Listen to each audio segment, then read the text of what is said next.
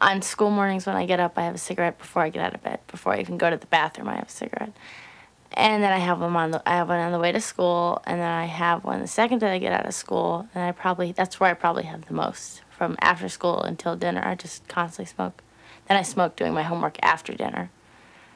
And on the weekends, I smoke from the moment I get up all through the day. I smoke most of the day. Whenever I'm doing anything, driving, I smoke. Everything I do, I smoke. Well, guys, they go. That's how they hold it like this, and they like they're a movie person. Girls just, hold it like that, and girls are much more, they smoke.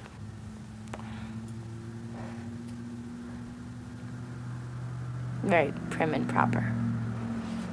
Really long cigarettes, like something sort of sexy about it, and to blow the smoke through your nose or to French inhale, it's a sign of class.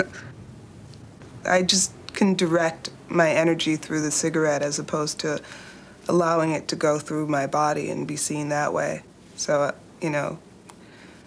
I can do little things like that and just play with the cigarette.